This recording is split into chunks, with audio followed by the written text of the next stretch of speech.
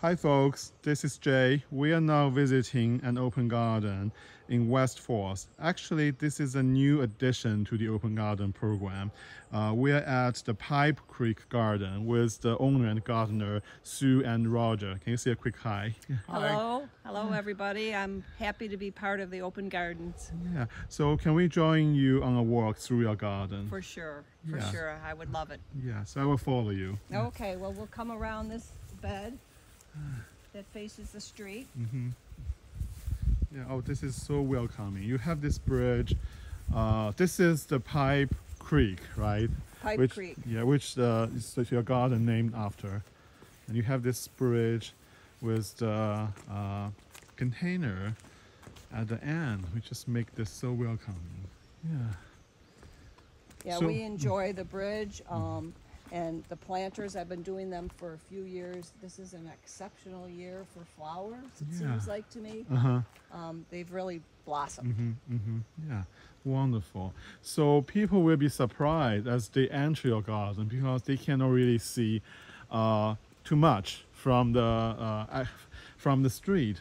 But once they drive up your or walk up your driveway, I'm sure everyone will be amazed by this stunning hillside garden. So this is a more like a sunny area. It's sunny. At some point, yeah. When I first planted the hostas, it was more shady, but we've had to take down some trees. But the hostas are still surviving. Yeah, but people can see the color is just unbelievable, and we have this kind of a path in the middle of this hillside garden. It's a winding path with I would say mostly perennial, a mixed border. Almost all perennial, a few annuals interspaced, but not that many. Yeah, yeah. Let's make a pause here so I can show people the view. But this is just stunning. Yeah. So this is maybe the viewer cannot really tell, but yeah, this is on a hillside, and it's a gentle slope. So I know it's not easy to construct and maintain a hillside garden. So I can definitely appreciate all the work went into creating this very beautiful garden. Yeah. So tell me, what is your favorite plant in this area? What really brings you joy? Oh, wow, that's a hard thing to say. I love the daylilies. I have many different varieties, many different colors. I love hostas. I love the shades of green and shade gardens, all the different shades of green. Yeah. I have a lot of cone flowers. I guess I love all flowers. Yes, I can tell. This is such a colorful display. It's really cheerful.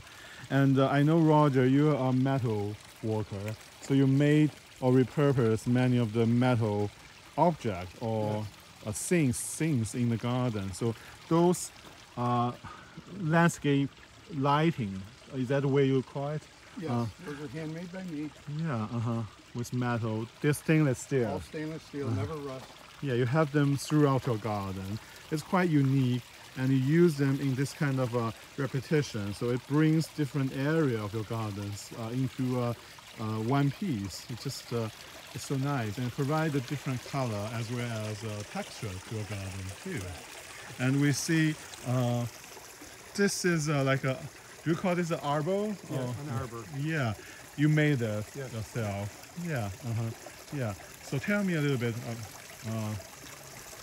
behind this area. Yeah. So you had the climbing roses, right? Yes, we planted climbing roses on either side. Yeah. So you want to hold the microphone?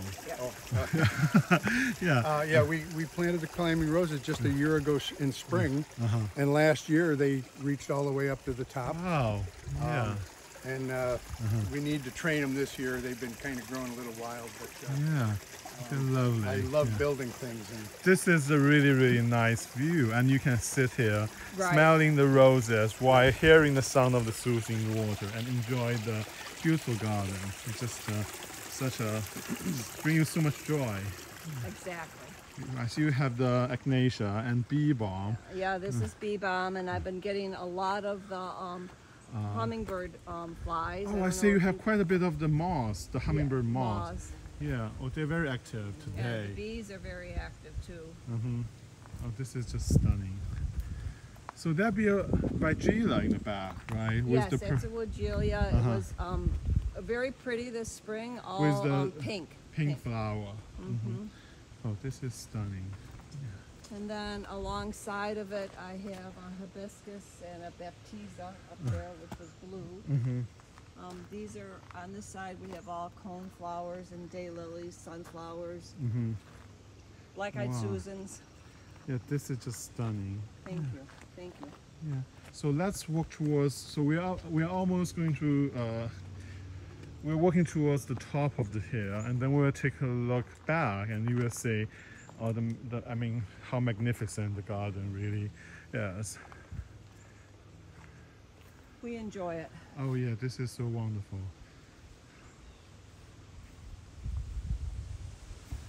Yeah. The color. Yeah. And I had no real plan when I started. It just planted. Yeah, but this, I mean, the outcome is just unbelievable. It's such an incredible garden. Yeah, I'm really surprised. Yeah. Thank you. So you have additional garden area here, right? Yeah, this is a more shady area down through here. This time of day it's sunny, but most of the day this is a shade garden. This is one of the first gardens that I planted probably 14 years ago. So I see you have different variety of hosta and Japanese anemone. Yes, So those are Brunera. right? Brunera, Jack Frost Brunera, And which the deer don't like, so I try to because they have the fuzzy leaf. Yeah. exactly. Is that a hellebore? Yes, it is. And that was pink flower, and it blooms early in spring. Yeah.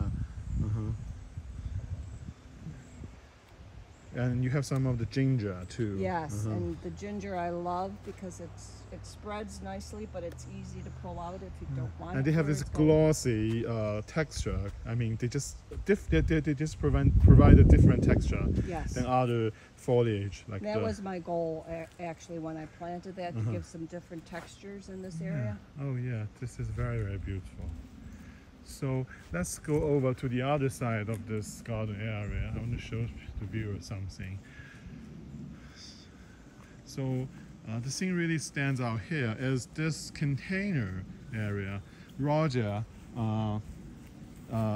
this is something quite special. So you have the nasturtium growing in the container, but this whole container and do you call this the place or? The base of a The light base. tower, and I believe these light towers were off the Father Baker Bridge when they tore it down. Oh wow! And I bought them from a friend of mine, and the light posts in the driveway I made from these. Oh wow! I took everything apart, squeezed everything and made it smaller, and cut them down. They were 28 foot long, Wow! and the light posts I made all custom on the property I because see. I like building stuff. Oh, I can tell. So this is something you repurpose and Yes. reuse and recycle. They were just laying in the woods, so I decided we Yeah, needed to make planters. I just love this idea. Not only this is a stunning planter, but you're also reusing them rather than let them just rot in the wood or land in the landfill. Yes. They're having a Exactly. second life. It Exactly. also adds so much character to your garden. This is really, really unique. Yeah. Yes, yeah, I like the height in the garden. It just gives you something to focus your eyes on, and then once you focus that, you can take in all the other plantings. This is one of the places where I do have annuals growing. Yes, yes. Yeah, and I particularly love the nasturtium. They're Yes. edible, and they Yes. have this very, how do I say this? They move along with the breeze. Yes. So they add on just a little bit of movement. Yes. Very graceful. Yeah. Yeah, I agree. I love them also. Plus, they're an older flower that my grandmother used to grow, Oh. and I learned most of my gardening way back as a teenager from my grandparents. Yeah, I see what you mean. Yeah. And another thing I noticed is you have this garden art. What are these? Just bowling balls, Yeah. just just bowling balls. Bowling balls. So you reuse the bowling ball and made them into almost like a gazing ball Yeah, in your garden. Yeah. Little bowling garden. Oh, this is very, very fun. Yeah.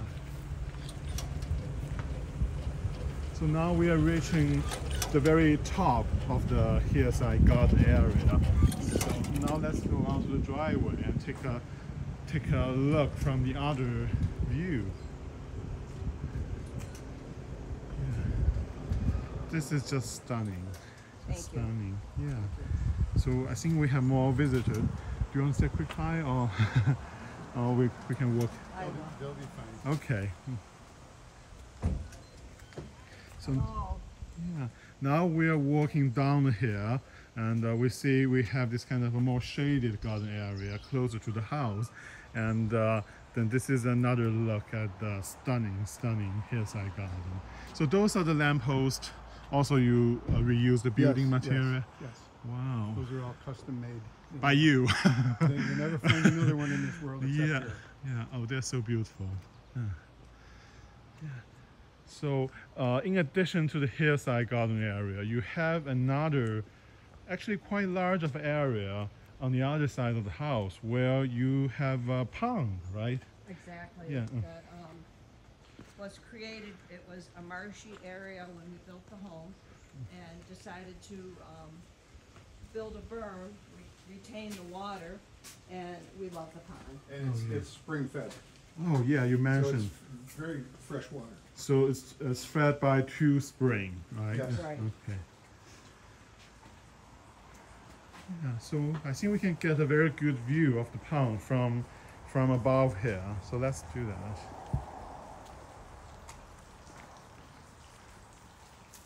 So it used to be connected with the creek. At Yes, one. it just ran off into the creek. Look at the view. It's stunning. So this will be a more shaded area. Yes, yes, And, for sure. Yeah. So All let's these gardens up here are shaded almost all day long. let's walk down the stair and take a closer look at the pond.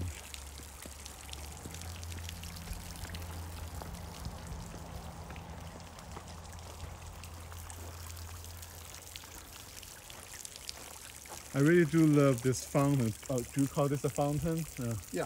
Yeah. So you not only you're bringing movement, you're also bringing sound to this area. So Well, just that was put in to aerate for the fish. We used to have fish in there. wow. So there's a so And- they do have another purpose Yeah. too. Unfortunately, the wild animals have eaten all our fish. Yeah, I can understand. Yeah. So so the viewer can see there are more of the custom-made landscape lighting that Roger made himself throughout this pond area. They're just such a nice touch.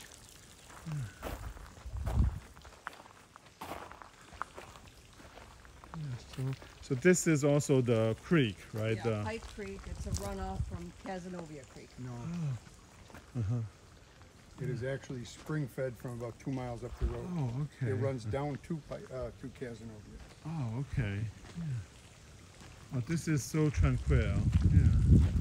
And one thing I noticed here is close to the pond, at the base of some of the tree, you have the moss growing. Those are quite stunning, actually. Yeah, let's get a closer look. And they're all natural, they just appeared. Yes, but this is very beautiful. I was just talking with another visitor.